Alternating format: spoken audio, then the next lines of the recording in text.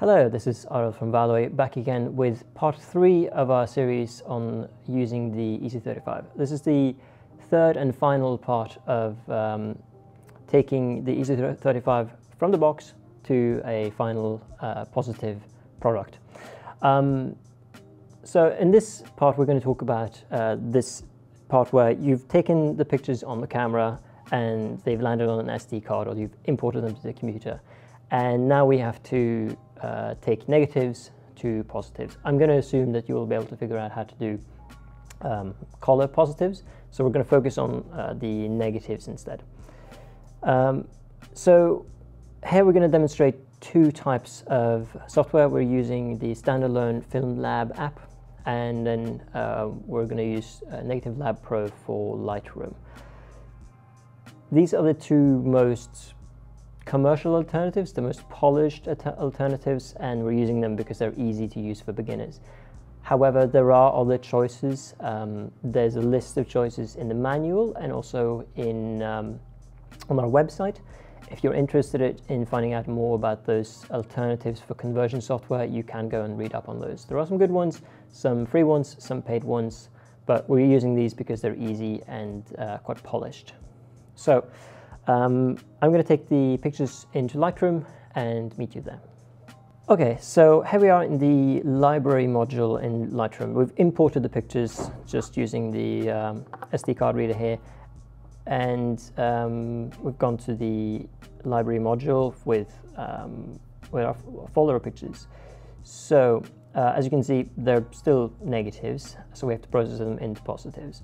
We're going to do that here using Negative Lab Pro first, and then if you want to see the FilmLab app version of this process, you can click the timestamp to go there.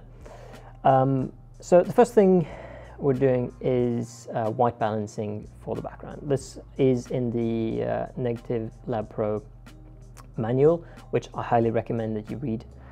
So I've just chosen the white balance tool in the library module and white balanced off the rebate here, and then I'm going to go click sync, make sure the white balance is ticked. Everything else we can just leave off, and then click synchronize.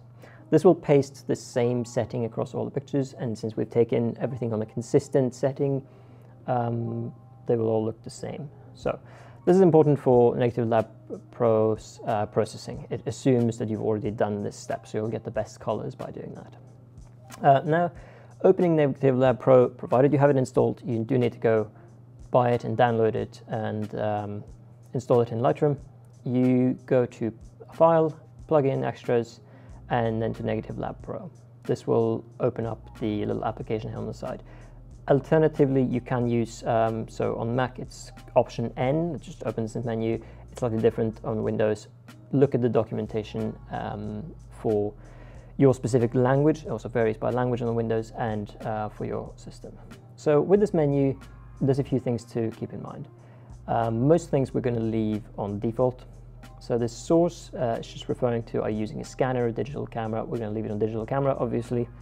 The color model you can play around with. If you're scanning black and white, this is the option. You would use black and white, obviously. I typically leave it on basic. I find that to be the most neutral and a good editing starting point.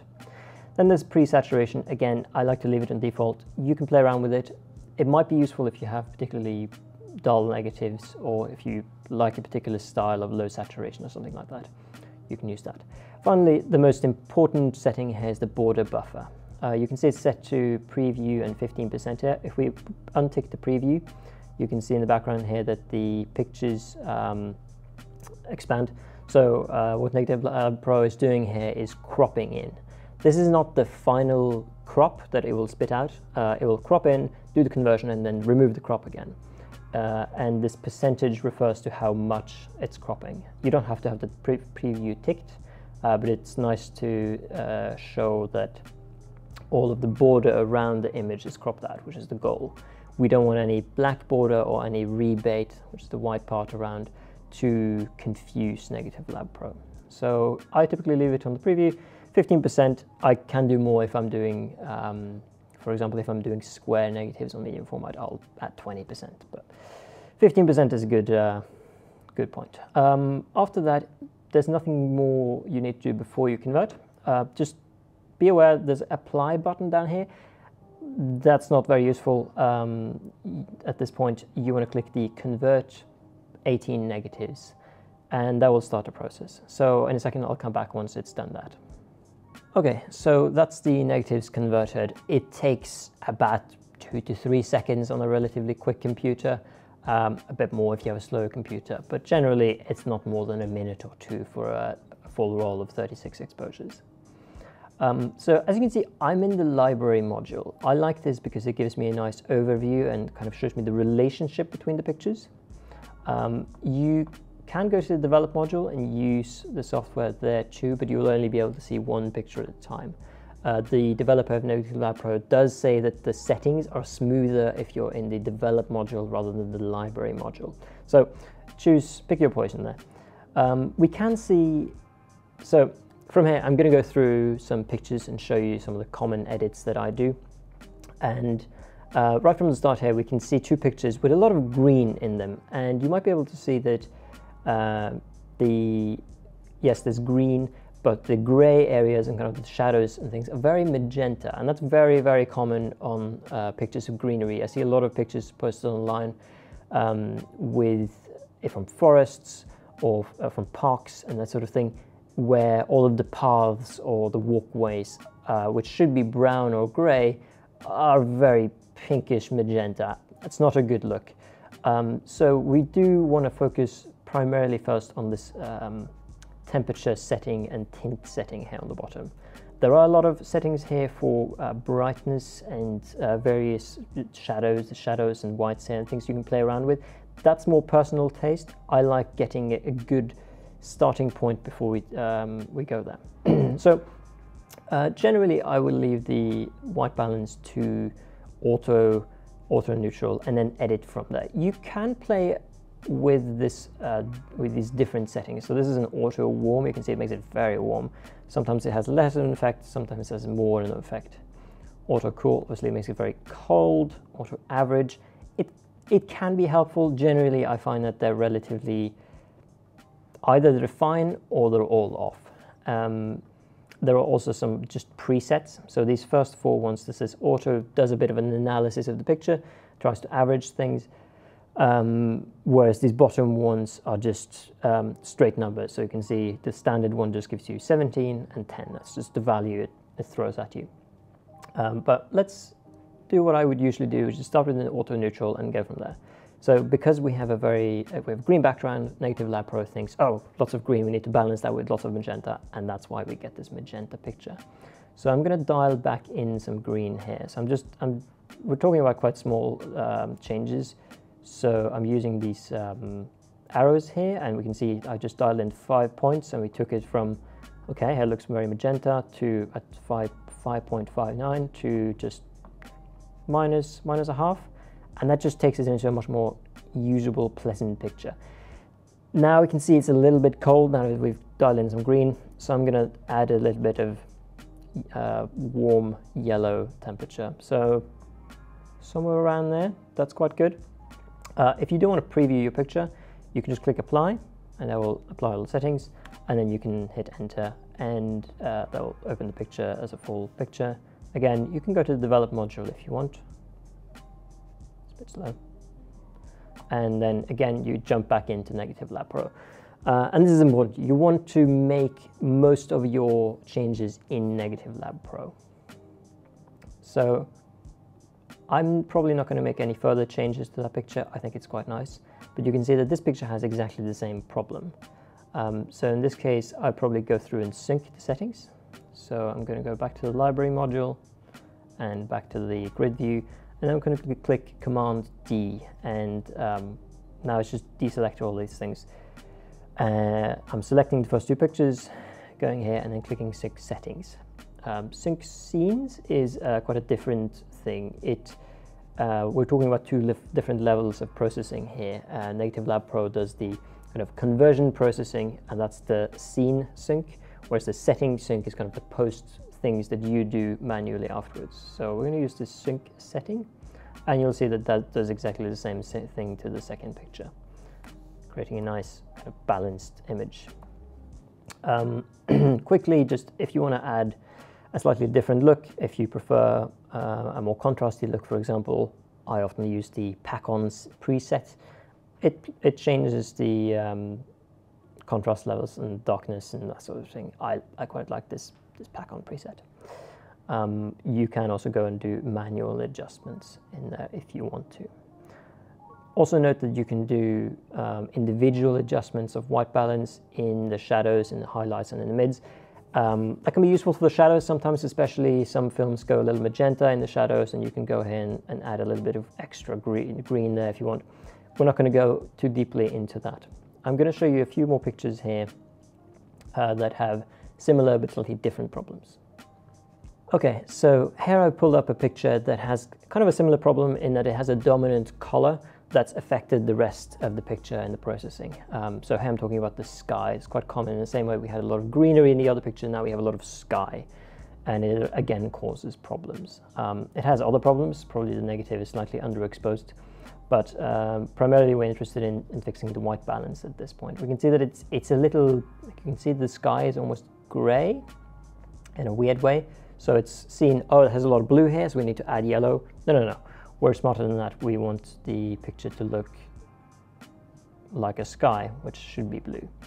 And just dialing in about 10 points of blue here, we're getting to a much more usable picture. I'm going to add a little bit of green as well. I can see that these greens look a bit dull in the foreground, and still the whites look nice and neutral. As I said, it does have some of the problems. Here the darks are quite dark, but as you can see there's not much we can do about that. They are a little underexposed, unfortunately, so we're probably going to leave them as they are. We can go to another image here with the same problem. Okay, this is tilted. I'm just going to tilt it back. Here again there's a lot of blue in the background, so the computer has thought, blue, add yellow. No, we don't like that. We're going to add quite a bit of blue back in, and then we can see that the tower is a little magenta here. I'm adding a few points of green, but I don't want to go too far because this side looks nice and neutral. So instead I'm just going to go into the shadows and add 3 points of extra green there, and you can see that that clears up the magenta shadow there. Okay, this is quite a bit of editing. You don't need to do this much. If you want your pictures to look very, very professional, this is what you would do. But there's not necessarily a need to do all of this processing. If you're happy with the results that come out of it just by default, which a lot of people are, and it depends a lot on the kind of scenes that you take pictures of, you might just want to add some contrast. Let's say you want to add 8 points of contrast to all your pictures. How do you do that? Well, same thing again, add the contrast. So we went from no contrast to a little bit of contrast, and then just sync settings. And that will take that contrast setting and just sync it across all of the images. Do be aware that it will also sync the other settings. So if you've just done what I did, which was do very careful white balance adjustments, it will remove those and add the sync. I do wish they added a sync option that had like a tick mark for what you want to sync. So once you're happy with all of your pictures, and maybe you want to go through and rotate them and make sure maybe you want to crop them. This is not a Lightroom tutorial, we're not going to go too deeply into how to process all your images, but once you've cropped and gotten ready to send your pictures elsewhere, you right click, so you highlight all the pictures you want to export, and then you right click and click export here. And Negative Lab Pro has these presets. You can use the NLP positive copy JPEG. That gives you a full resolution JPEG, and it saves it in the same folder that your pictures are in. You can also set up your own if you want. I have mine to set up to Google Photos, and they just sync automatically to my Google Photos, and then I can share them with friends and family. So the next thing we're going to do is jump into FilmLab app and do exactly the same thing with a slightly different interface. So I'll see you over in FilmLab app. Okay, now we're back here in FilmLab app, and we've imported our pictures. It's the same thing. If you open a folder, you get this kind of folder view. If you open just a single picture, you'll just be thrown straight into the editing view. But this folder view is very useful if you want to do more than one picture, because it allows you to apply batch processing. So by selecting all of the pictures, Command A in this case, we go to Image and then to Process As, and then Process as Color Negative. So you can see that I'll just flip all the pictures quite instantly to positives. However, they look a little off. So we're going to do the same thing and go through them bit by bit, and I'll show you a few quick edits that I would do, and also look at the rest of the editing interface. So clicking spacebar here, you get to the editing interface, and now from here you can move back and forth by using your arrow keys. At the top here, you have a setting called density. That's essentially your brightness. If you at some point feel like, oh no, I've gotten lost with my manual edits, you can click this thing at the top. This is auto apply settings, and that will just go back to its auto default. So in this case, picture's a little bright. I'm just going to take down the density, increase the density a little bit. And now we have the same problem again here. It's very magenta because of that green background. So we're going to dial in quite a bit of green. Brown there, that's pretty good. And again, now it's a little cold, so we're going to add a little bit of warmth. I think the shadow's a little too open on this particular picture, so I would drag the shadows down a little bit. Other than that, there are various settings for kind of detail and fine-tuning your saturation and contrast. There's also a choice for light source here. We are working on adding the easy35 light source into the software. That's hopefully coming soon, so if you're seeing this in the future, that might already be there. And then also the capture device profile is the type of camera you're using, so it will have presets for different sensors. In this case, it was already selected for a Sony sensor, which is what we're doing. It should auto-select based on the file that you're using. Fall-off correction is if you're experiencing vignetting, you can use that to look at the documentation from FilmLab app to see how that works. The scanning flare protection is not useful for the easy35 because there is no flare. Your film is completely enclosed by the tube of the easy35.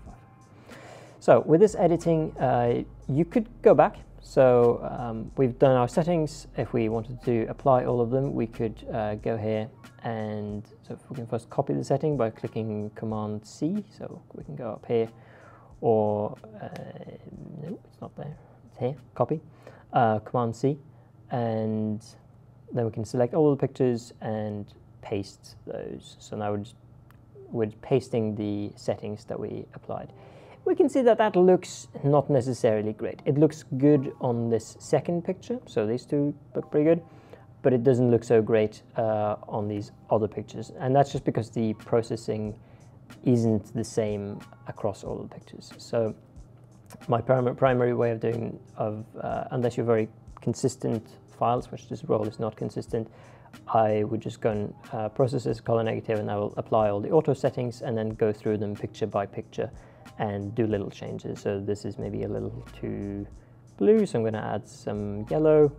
There's not much else I would do to this picture.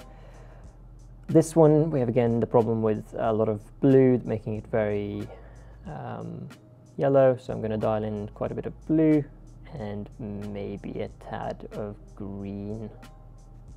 That looks quite good. And I'm just using my arrow keys going through here and doing the edits.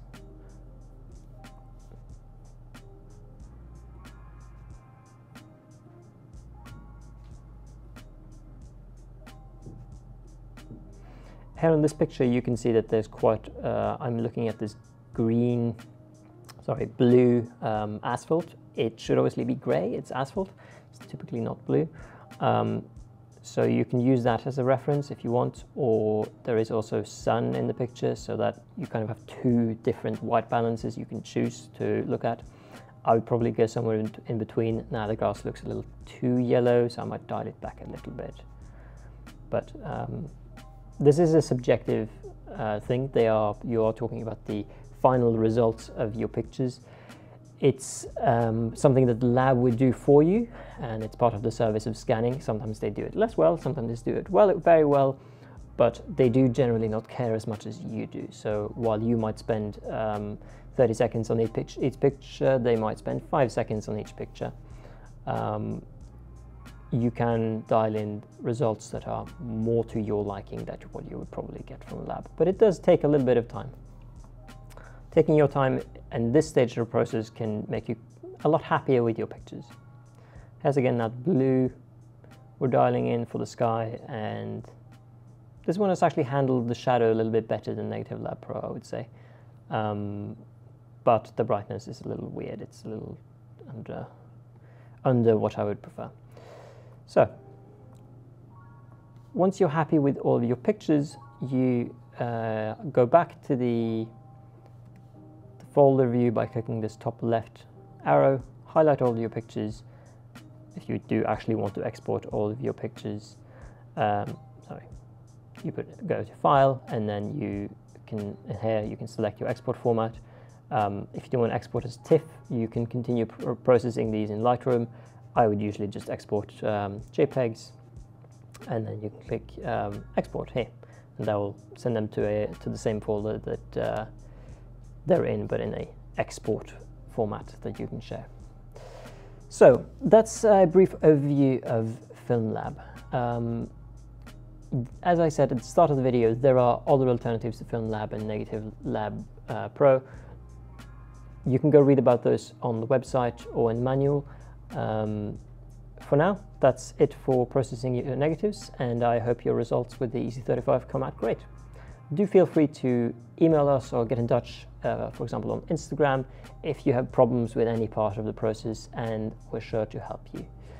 Thank you so much for watching, and I'll see you next time.